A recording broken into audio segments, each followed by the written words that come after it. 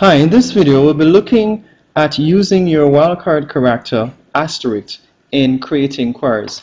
Now we're going to go to your query, create option, and then your query design option here on your ribbon. We're going to go to items, table, add, and we're going to close.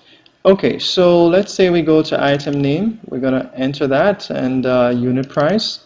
And let's say we want to find the date bought as well. And I'm going to zoom this up a little bit. In our last video we showed you how to use the asterisk to create or to display the results for item name beginning with a certain letter. And in this video we'll be looking at some additional ways we can use the asterisk as well. So let's zoom this up a little bit. So on the item name we have criteria here.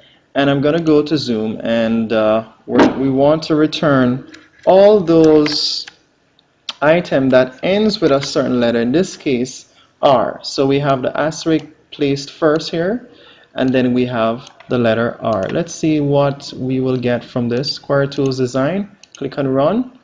Wow, so what do you know? We have three results: water, sugar, and toilet paper. All ends with the letter R.